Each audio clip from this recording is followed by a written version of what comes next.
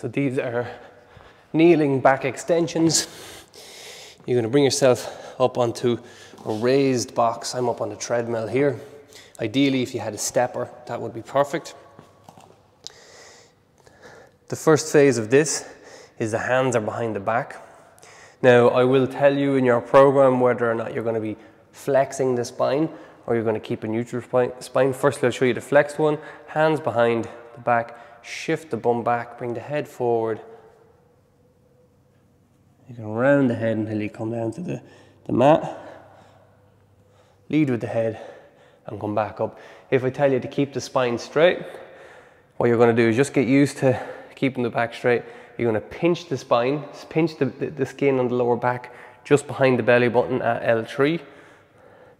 You're going to push the bum back, keep the back nice and straight until you feel the skin pulling out of your hands, and then you come back up.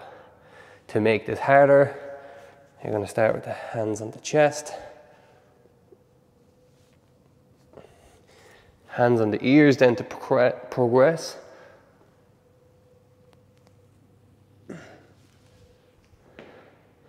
And then as you get slowly better at it, the thing on the treadmill here is moving. As you slowly get better, the hands come out in front.